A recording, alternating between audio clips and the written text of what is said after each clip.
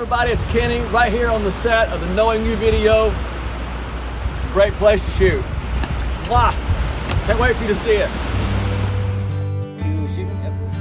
All right, let's go, guys. B speeds. A speeds. Action!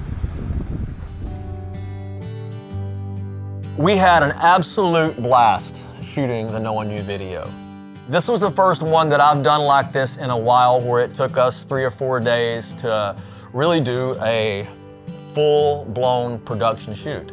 Kenny wanted something that was going to be on that cinematic level again, and I say again because I feel like there have been moments in his career where he's come to me and he's said, "Hey, let's go to the next level. Let's push it." Knowing you probably got your toes in the sand at a bar on a beach in the sun somewhere. When I heard the song Knowing You, I knew there was a lot of my life in it.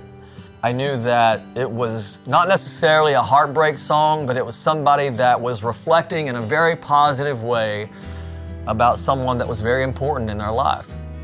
I felt like there needed to be 2 different scenarios. There had to be a place where the character in the video was currently living, and then there had to be the place that he was remembering where he was very happy, where he was really alive, where he experienced a lot of life with the memory of this person.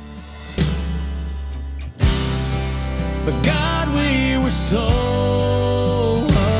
alive. I was a kid on a carnival ride. The first location was in Gloucester, Massachusetts, in New England.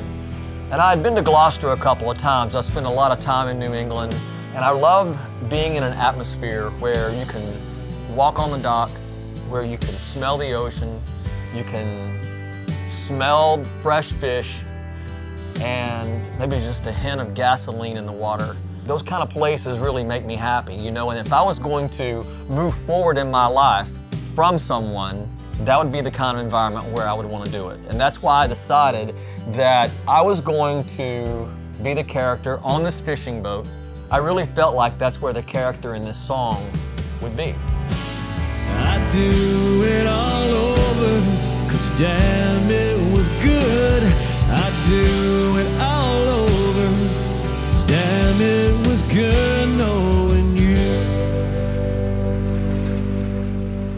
Focus on background. Great. The day before I got to Gloucester, Sean Silva and the crew was there, and they did a bunch of drone shots over this lighthouse. And it was a very clear morning. It was absolutely beautiful. Sean sent me a little bit of the footage, and I went, "Oh, that's really great. It's going to look beautiful." But from the morning where Sean shot all that beautiful footage, when it was really clear, till the actual morning where we shot, it became unseasonably warm for November in New England. And it created this beautiful, thick, marine layer of fog. I mean, it was beautiful. You know, everything's kind of gray and mysterious and again, very cinematic. And I said, I'm gonna take the drone up and see what I can get.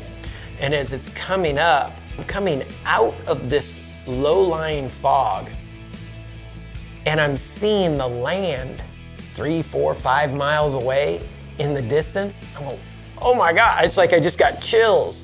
I'm like, this is incredible. And it was such a drastic contrast from the location scout. We couldn't have been given a better gift for shooting because it was just so beautiful and dramatic. Okay, let's go ahead and play back. Rolling playback.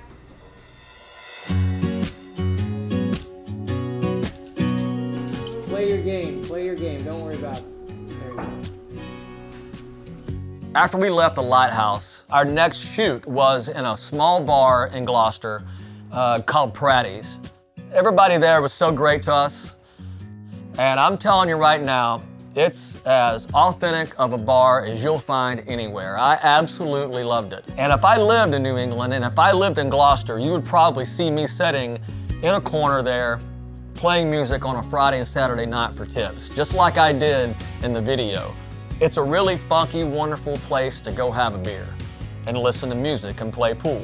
And one thing that I absolutely loved, and it's ironic that I'm performing this video in a corner of this bar where one of my favorite NBA players ever, Larry Bird, is right on the wall. And I grew up loving the Boston Celtics and loved Larry Bird. Just something that's behind the scenes, and one of the reasons I sat in that corner to sing the song No One Knew is because that's one of my favorite, you know, he's one of the best athletes and basketball players ever.